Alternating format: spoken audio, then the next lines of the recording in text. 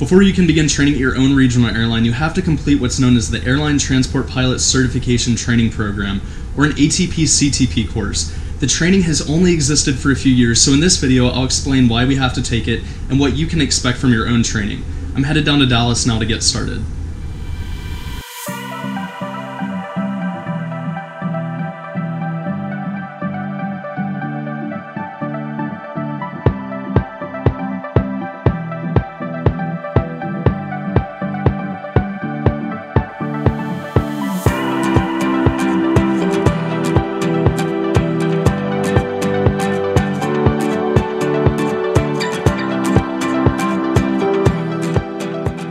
Most regional airlines will either host an ATP-CTP training program or send you to an approved training academy.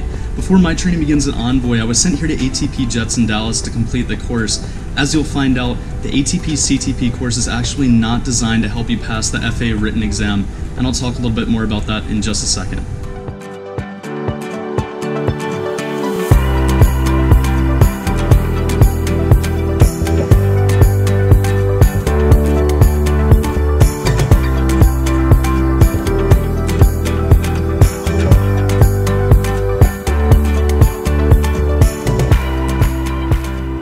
On July 10, 2013, the FAA posted a notice that all first officers flying for Part 121 airlines carrying passengers and cargo around the country would now be required to hold an Airline Transport Pilot Certificate.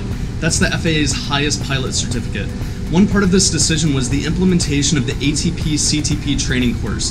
The course is designed to help bridge the knowledge and experience gap between pilots who just hold a commercial pilot certificate and those who are about to begin flying for an air carrier. My week-long course is divided up into two groups, 4 days of classroom instruction and 3 days of simulator training. The FAA requires that we complete 30 hours of classroom instruction in meteorology, air carrier operations, aerodynamics, leadership, safety, and crew resource management.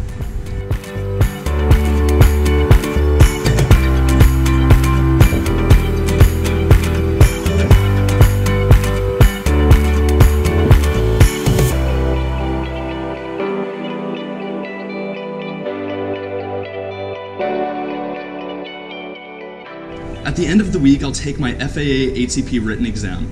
None of the topics in this course are designed to help you directly pass the exam, and it's not an FAA requirement to have this course help you prepare for the exam at all. Their goal was to help build your confidence and experience in other areas before you get your ATP certificate. So what I did before the course was I studied the questions and topics so that I was ready to take the exam essentially when I arrived on day one, so that I wasn't having to fit cramming and studying into my schedule around class before the exam at the end of the week.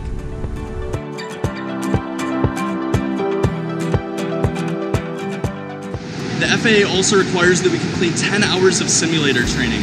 4 hours may be in an FTD, but the remaining 6 hours must be in a full motion flight simulator. The 4 hours that I'm flying in my FTD will be in a CRJ-200, and the remaining 6 hours will be in a full motion Airbus A320 simulator. Now, I'm not flying either of those aircraft at Envoy, so I'm not actually required to learn the specific limitations, checklists, or procedures for that aircraft.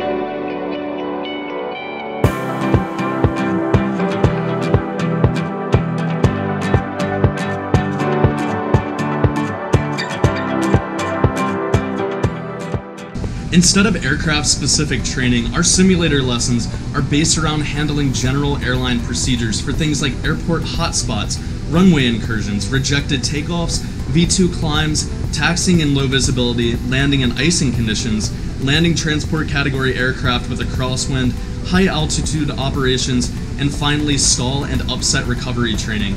For many pilots in the ATP-CTP program, this is the first time that they've ever been in a full motion simulator, and it's a great way to prepare for actual airline training, which will come later.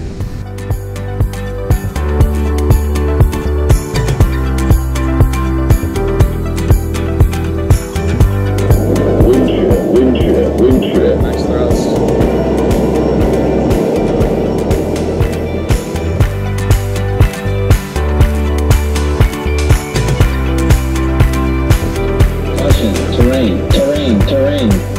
up. Terrain, terrain. Pull up. Terrain, terrain.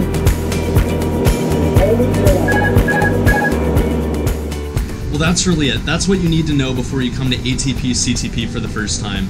The course is designed to help bridge the gap between your commercial pilot certificate and flying for an air carrier for the first time.